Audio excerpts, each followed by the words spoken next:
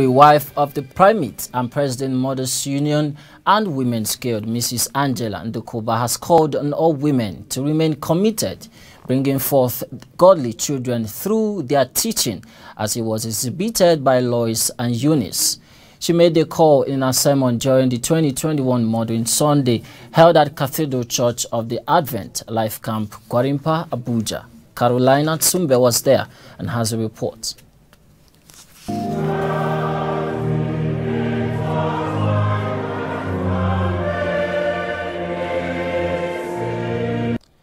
Marking the Modern Sunday for the year 2021, joy knows no bound as the Cathedral Church of the Advent Life Camp Gwarimpa Abuja, in their large turnout, appreciated God for his protection in dancing and praising him.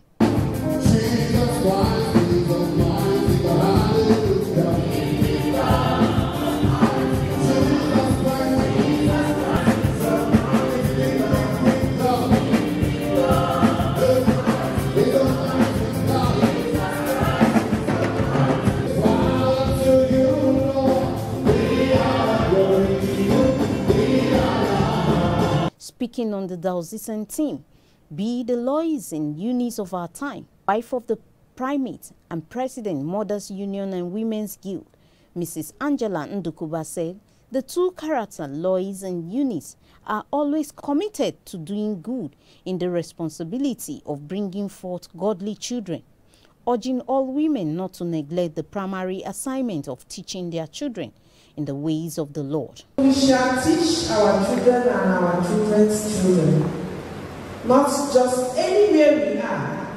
We can teach a child, even as we move around along the way with the child, we can teach the child. Let us, like Lois and Eunice of our time, bring up godly and God-fearing children,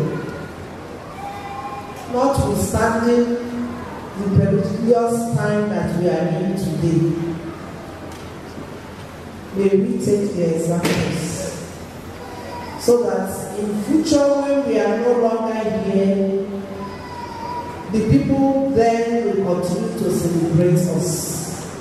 They will continue to see us as mothers that have contributed in bringing positive children. And may the Lord help us as we do that in Jesus' name. Amen. There was special rendition by children and women to appreciate the role of mothers. I want to be a woman like Mama Private, Mama Africa, Mama Nigeria, Mama Angela, I want to be a religious woman.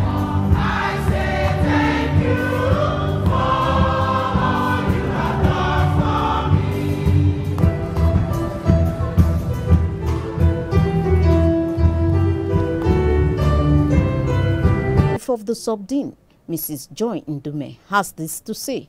I want to thank God that God has kept us alive to celebrate today. When we came into last year at the peak of the COVID, it was as if the world was going to end. But we thank God that today, many of us are alive, and it's worth celebrating the goodness of God in the life of women today.